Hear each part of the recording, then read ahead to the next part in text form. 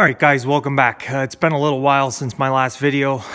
A lot of things have been happening since my last video, not just in Pennsylvania, but worldwide. Let's go for a drive and I'll discuss some of the things, at least what I'm seeing, not only in Pennsylvania, but also in agriculture at the moment. So let's go for a drive. All right, guys, so some quick updates just on the farm here. Haven't started any field work yet. We've had a 73-degree day already, but we do have 1 to 3 inches of snow coming. It's forecast for tomorrow. It's kind of been a weird weather pattern where it'll rain too much and things are too wet to get in the field. However, I will say that this spring has been a lot drier than other springs as far as the fields. This time of year, usually it's mud and you can't even think of starting field work. A lot of guys have started already. A lot of tillage operations taking advantage of the current weather. And the hay fields have started to green up. Still a long way off yet though.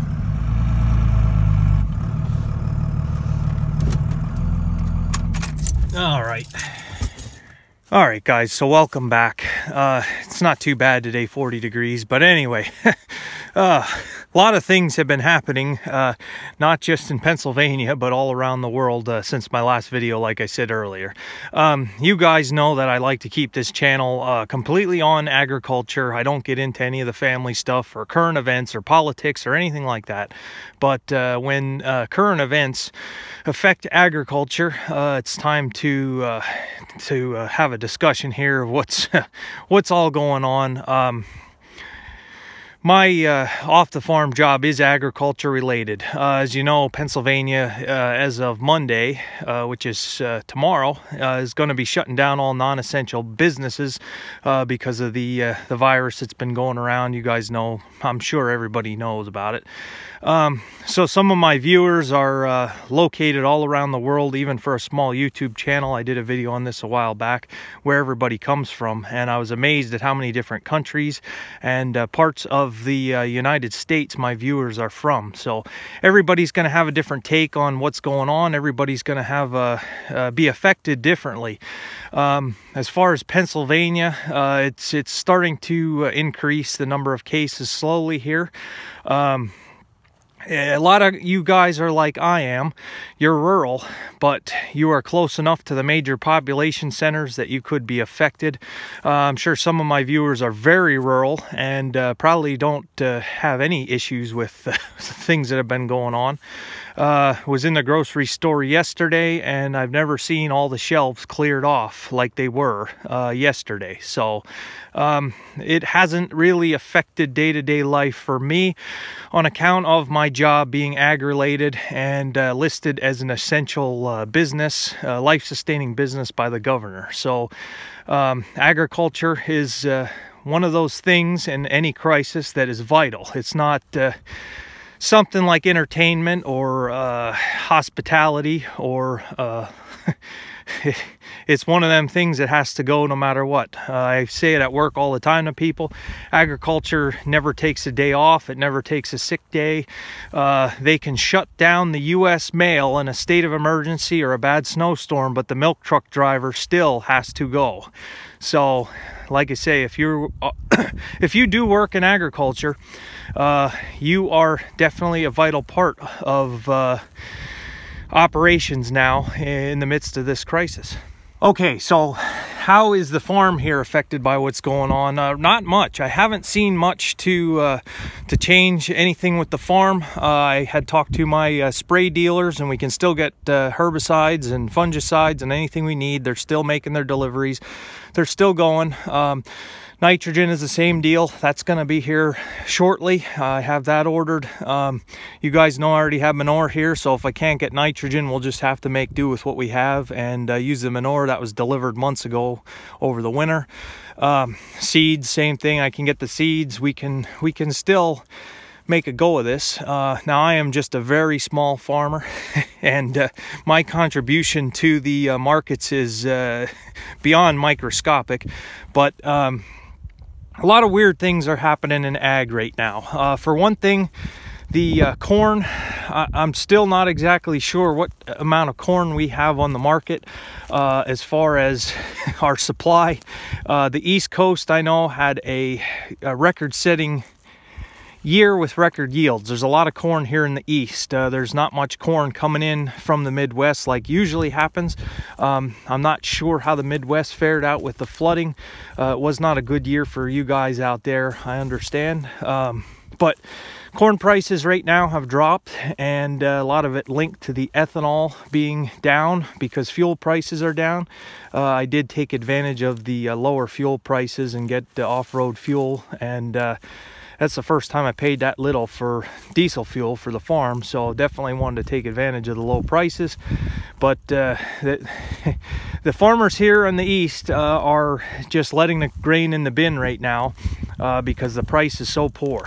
So people who have grain contracted are kind of filling their old contracts with a decent price, and they're just putting a hold on things until they find out what's going on. But my understanding is here, at least in the East, grain is still plentiful.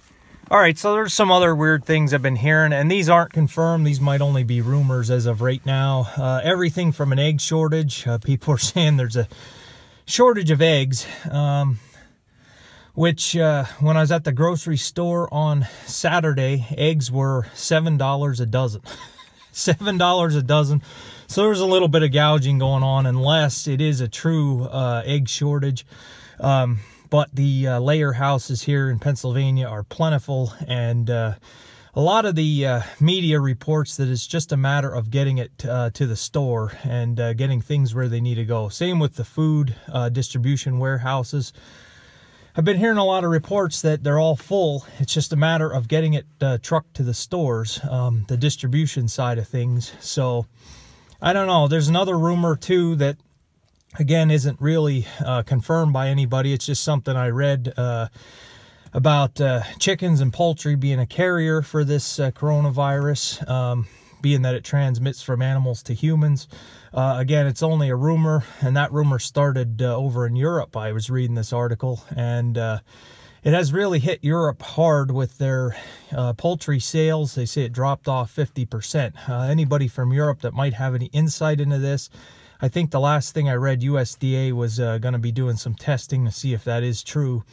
If it is true, it won't be good for our farmers here, but who knows? with all the strange stuff going on right now, nobody knows. But I'm not letting it deter me from eating poultry.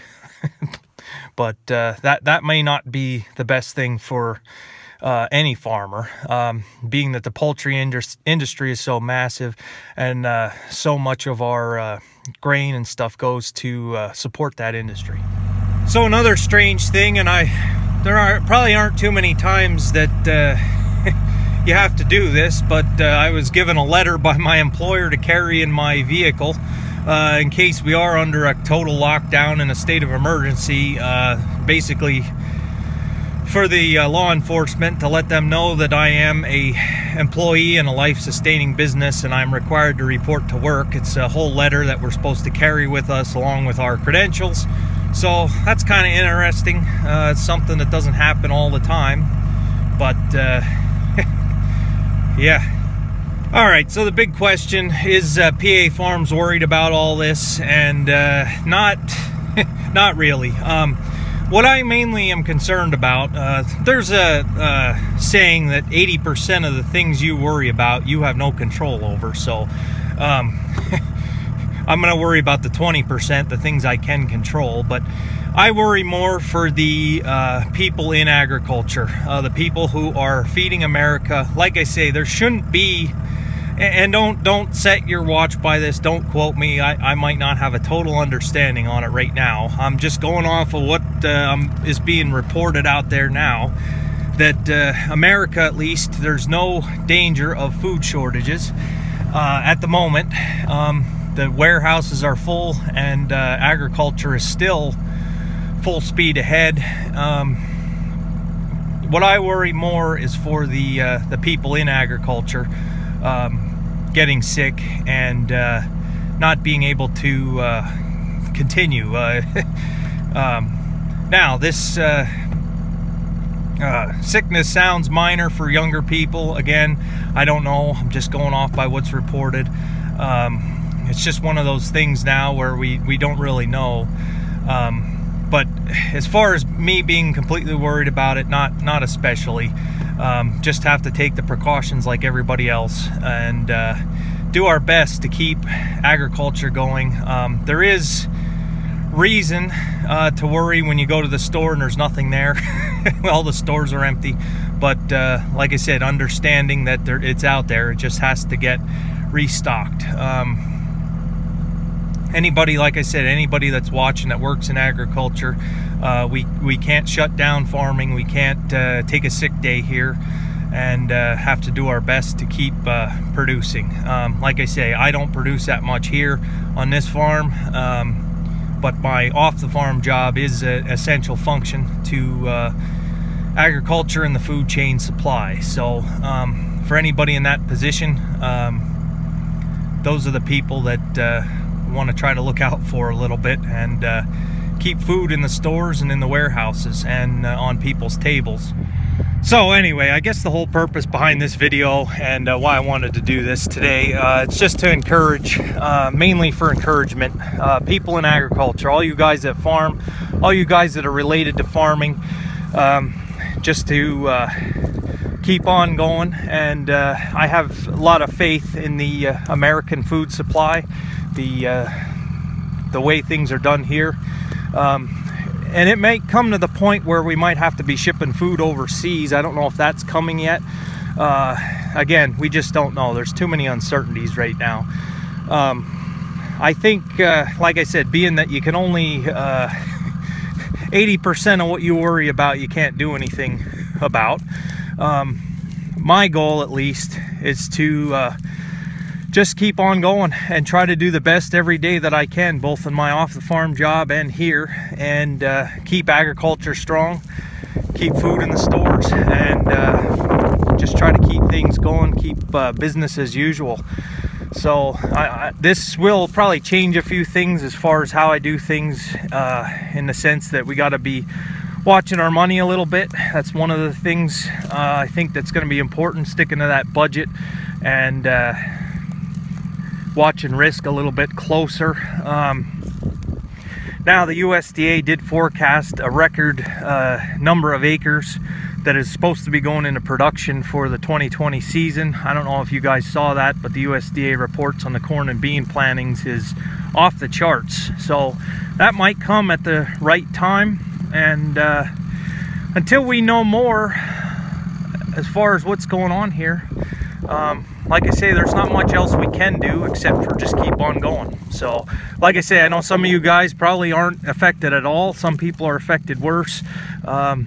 Pennsylvania's just kind of one of those states where it's getting worse at the moment. But like I say, anybody in ag, like I say, my advice, just keep on going, and we'll see what happens here. So, all right, guys. Anyway, thanks for watching. Hopefully the next video I can have more optimism. But until then, stay safe, stay healthy, and keep on going.